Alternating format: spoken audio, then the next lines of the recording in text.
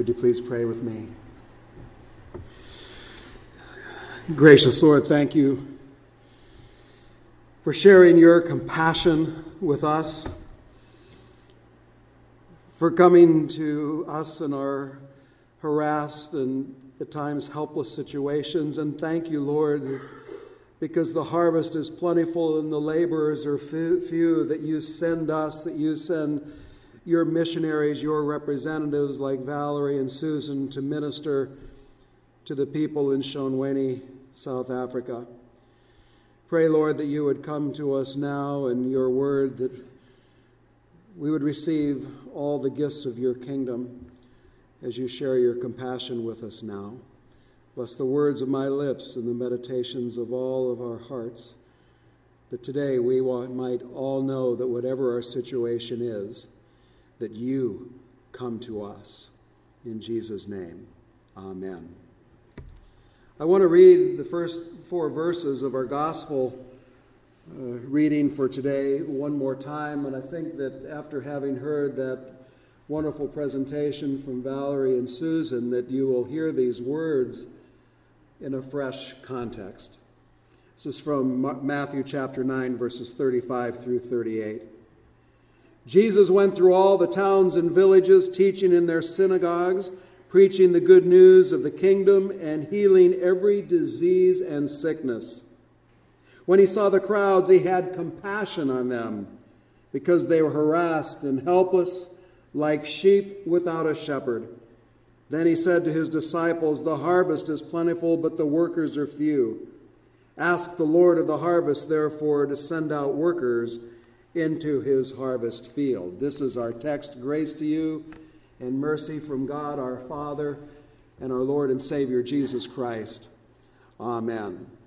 What is so amazing when you read this text for today in Matthew chapter 9, you see again so very, very clearly that Jesus goes to the people. Salvation history would be completely different if Jesus had just gone and sat on a rock someplace and waited for us to come to him. That isn't how it works. Jesus always comes to us regardless of the situation in which we find ourselves. And sometimes that situation is a difficult situation. It is a desperate situation. But Jesus comes to us, and what does the text say? He shows his compassion. Galilee was a huge territory in Israel. It was made up of many different villages and towns and cities. In fact, one time, about 2,000 years ago, Galilee carried the title of Galilee of the Nations, because there were so many people there, so many different language groups, so many different cultures, so many different nationalities. And Jesus went to them in their own situation. He took the initiative, and he went to them. All kinds of different situations. He went to them to celebrate their weddings with them. That was his first miracle at Cana in Galilee. We have a renewal of vows ceremony today after this service. Jesus is going to be there as a part of this renewal of vows. Jesus goes to people wherever they are. He gets in fishing boats. He goes out fishing with the guys.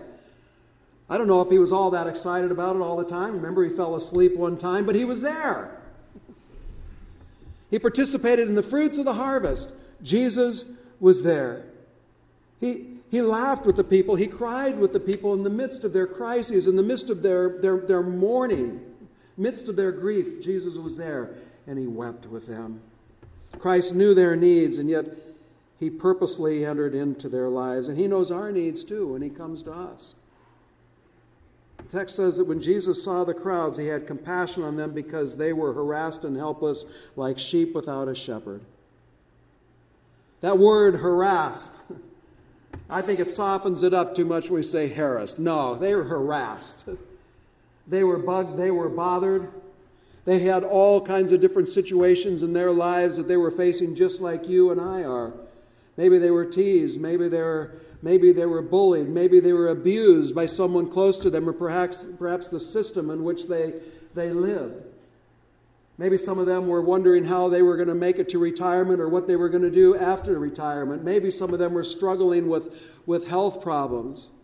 But whatever it was, they were feeling harassed. And Jesus enters into that harassment and he brings his compassion to them. And others were helpless. The Greek word for helpless in this text is pipto. And it refers oftentimes to an animal that has fallen over and can't get up. And is in this very vulnerable position. The animal can't take care of itself, can't feed of itself, is perhaps prey to the different predators that are around there, totally dependent upon someone else. And Jesus uses that word, pipto, to talk about people. They are helpless. They've fallen down and they can't get up. They're struggling. They're let down. They're dejected. They're downcast. They're feeling abandoned. And more generally, to everyone who faces problems that they cannot fix themselves, Jesus goes to them and shows them his compassion. Jesus doesn't wait for the people to pull themselves up by their own bootstraps. He doesn't go to them to try to whip them into shape. He doesn't go to them and give them 15 principles for better living. He goes to them in their harassed and helpless situation, their troubles and their worries, and he goes to them and he gives them the gifts of his kingdom and he lifts them up. This is such a clear presentation of the gospel because it goes so contrary to what we hear in our society today that says if you just work harder and just try harder, maybe you'll get it right and then maybe God will love you. This is a complete reversal of our world system where Jesus doesn't say, come and get yourself right with me. Jesus comes to us and he says, I will give you my righteousness.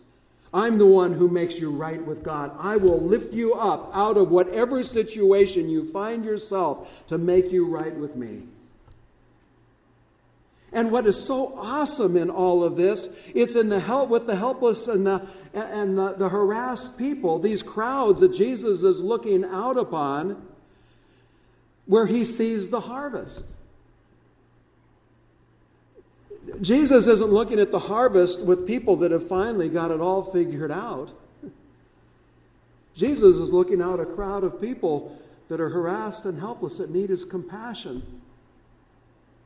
And he tells them that this is the harvest. He calls his disciples and he says, he sends them out. He says, because this is the harvest to those people who are struggling, who have needs. That's always been Jesus' ministry, to show compassion, to bring the mercy of God. From the very beginning, his ministry is to bring compassion and the mercy of God to sinners, to the poor in spirit, to the widow and to the homeless, to the fatherless, to those who mourn, to bind up the wounded, and to seek and to save the lost. That was Jesus' ministry in the beginning. It is his ministry today, and it is his ministry forever. Here's a good example of what Jesus is trying to say and what he actually puts into action. Remember when Jesus was reclining at the table with the tax collectors and the sinners?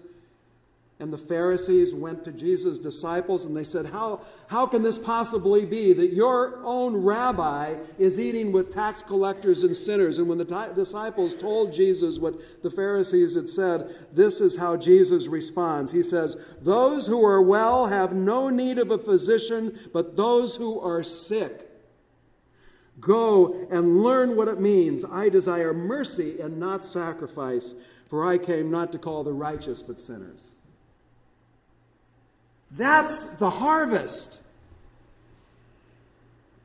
The harvest is for struggling people, for harassed people, for troubled people, for helpless people, for people who don't feel that God loves them. Jesus comes to us and said, God loves you, and I'm going to show you how much, because I'm going to die for you on a cross. And I'm going to show you how much I love you, because not only am I going to die for you, but I am going to conquer death, and I'm going to conquer sin, and I'm going to conquer Satan once and for all, and I'm going to rise again. And I'm going to give you the promise of my kingdom so that you can live in that kingdom with me forever. If Jesus just sat on that rock and waited for the people to come to him, how would the blind have been able to find their way? Jesus gives them sight, and he shows them that he is the light of the world, and he guides them with his love and compassion. How would the lame have ever made it to Jesus if he was just waiting for us to come to him? No, Jesus goes to the lame and to the crippled, and he lifts them up and he heals them, and he goes to them with his love and compassion. And because we've received that, and because the harvest is plentiful, we receive these gifts of the kingdom. Jesus called his first disciples, his first pastors, sends them to give these gifts of the gospel, of ministering to those who had fallen, to the mourning, to those who were wounded. He sends them, his disciples, to them, and then receiving those gifts of the kingdom, they are sent out to share God's love with other people. That happened here at Bethlehem this past week. 100 kids here every day, and 50 to 60 of you. The laborers are few. The harvest is plentiful, but the laborers are few. But you have heard the cries of Jesus. You have received the gifts of the kingdom, and 50 to 60 of you showed up here every day this past week to love these children. We do that when we go to the shelter. We do it in our preschool. We do it when we send missionaries to Guatemala. And we do it when we support the ministry and the mission in South Africa. Pastor Twala is a called pastor to give those people the gifts of the kingdom, to preach the gospel of Jesus Christ, to administer the sacrament, and thereby nourish the people moved to share the love and the compassion of Jesus. We have an opportunity to support Pastor Twala. This past week, I think I went to the hospital 5 different times. Met with a mourning family. And usually when there's a crisis situation, I go out to my car and I drive to wherever the need happens to be. And it takes 15 minutes to a half an hour, and I'm there. When there's a crisis situation in Pastor Twala's ministry, he has to wait for a bus or get in a taxi and wait for it to fill up, and perhaps a couple of hours later get there. We have an opportunity to help him get a vehicle. I can't imagine doing ministry without a vehicle to get to the people. We have an opportunity to help him to do that. He needs about $10,000 to get that car. And what an honor it is for you and I to support that ministry, because the harvest is plentiful and the workers are few. Tell Pastor Twala, who is a called and ordained servant of the word, a shepherd, who has been called to bind up the brokenhearted and to announce the forgiveness of sins, to be a father to the fatherless, and to preach the good news of Jesus' death and resurrection. That is the gift that God has given to us. But because he's given us these gifts of his kingdom, it moves us to support the ministry in Shonweni, South Africa. And I hope all of you will help support that in response to Christ's compassion for you. Because Jesus has come to us in our time of need. And he moves in us now to help others in their time of need. The harvest is plentiful. The workers are few. Jesus needs us, needs your compassion, so that Pastor Twala can show the compassion of Jesus to those people. May it be so for Jesus' sake. Amen.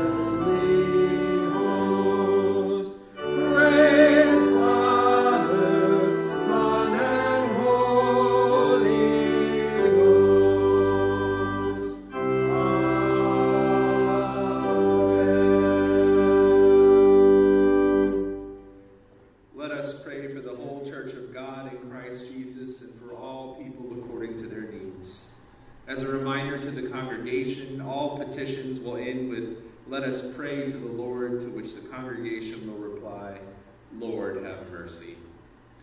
For the church, that she would faithfully continue the work of the 12 apostles, and that God would bless her every effort to enlarge his flock. Let us pray to the Lord. Lord, have mercy. For those called to be fathers, that God would strengthen and preserve their faith, so that they may be well equipped to lead and teach their households. Grant rest and peace of mind to all who are overwhelmed by the responsibility of their vocation. Let us pray to the Lord. Lord, have mercy. For those who desire to be fathers, that God would give them peace, wait with them and comfort them with the assurance of his perfect will. Let us pray to the Lord. Lord, have mercy. For those who are sick and suffering, that God would look with compassion upon his servants who are facing mental or physical illness, surgery, pain, loneliness, or grief. Especially this day we pray for Christine Blair, Susan Desir, Sue Krukowski, Norm Mattmuller, Jeannie Roman, Alan Warner, the family of Kay Canneth, Martha Fisher, Kimberly Gildersleeve, Eileen Morgan, David Spryer, Faye Williams, Barbara Cooper, Dennis Kruger, Gloria Heumann, Kathleen Olive, Tanner Tislau, Tim Welch, and George Sakali. That they may be reminded that they are not facing these things alone and be comforted with the hope of eternal life. Let us pray to the Lord. Lord, have mercy. For those who receive the good gifts of the Lord's Supper, that with repentant hearts they would receive the true body and blood of our Lord and Savior Jesus Christ, for the strengthening of their faith and to the benefit of their neighbor. Let us pray to the Lord. Lord, have mercy. Into your hands, O Lord, we commend all for whom we pray, trusting in your mercy through Jesus Christ, your Son, our Lord, who lives and reigns with you in the Holy Spirit, one God, now and forever, and who has taught us to pray. Our Father, who art in heaven, hallowed be thy name. Thy kingdom come, thy will be done, on earth as it is in heaven. Give us this day our daily bread, and forgive us our trespasses, as we forgive those who trespass against us. And lead us not into temptation, but deliver us from evil. For thine is the kingdom, and the power, and the glory, forever and ever. Amen.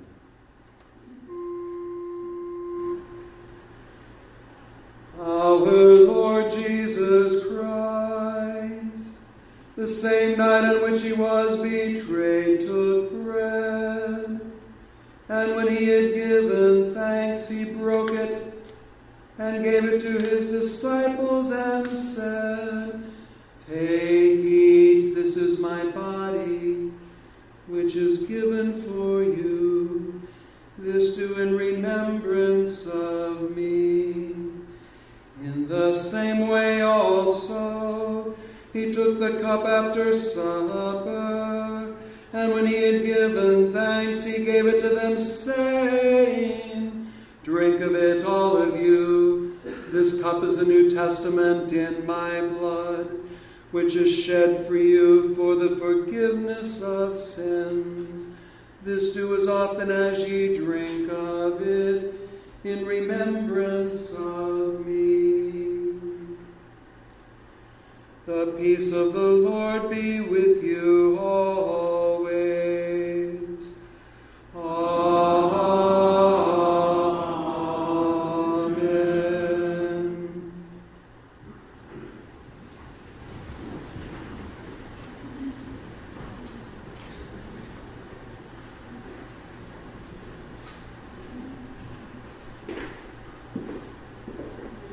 Brother Gordon, take me. This is the true body of our Lord given in the bread. Christ, Gordon, the true blood of Christ shed for you for the remission of all your sins.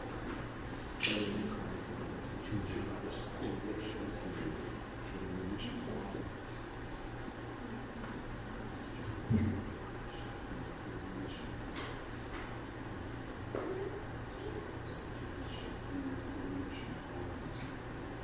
Now may this true body and blood of our Lord and Savior Jesus Christ strengthen, preserve you in this one true faith. Now, Amen.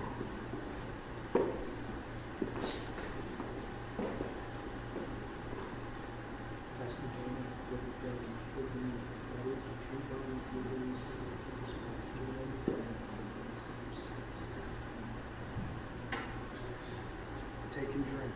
This is the true blood of your Lord and Savior Jesus Christ. Shed for the remission of your sins. Now may this true body and true blood of your Lord and Savior Jesus Christ strengthen and preserve you with one true faith, now unto life everlasting. Before you continue to serve as you will.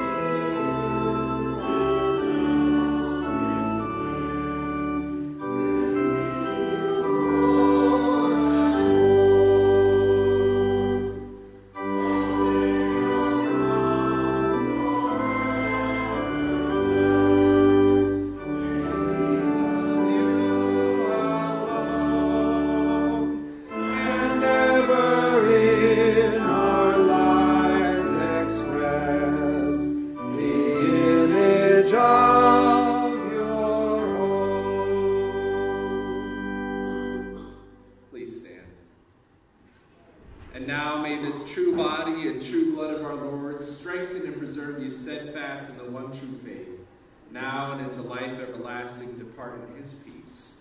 Amen. Let us return thanks. O God, the Father, the fountain and source of all goodness, who in loving kindness sent your only begotten Son to reconcile us to you, we thank you that for his sake you have given us pardon and peace in this Eucharistic feast.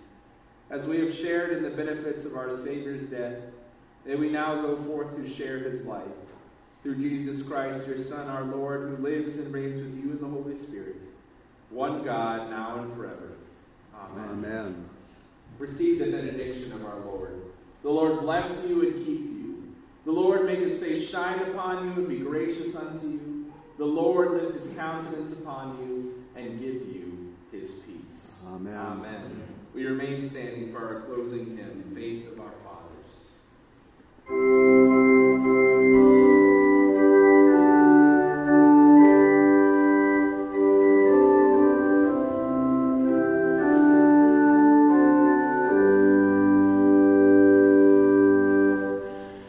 Faith of our fathers living still, in spite of dungeon, fire, and sword.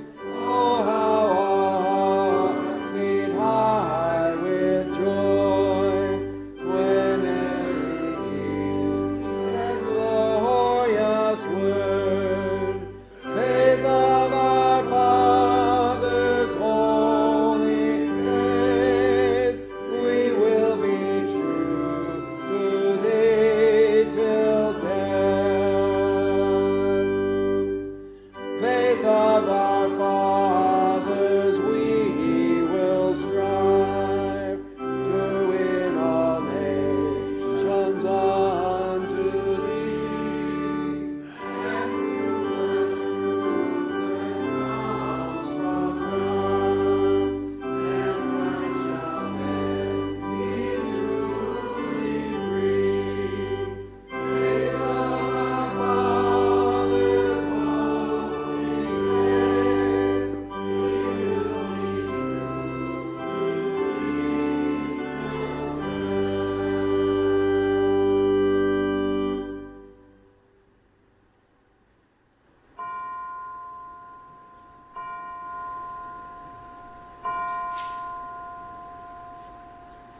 Go in peace to love and serve the Lord. Thanks be to God.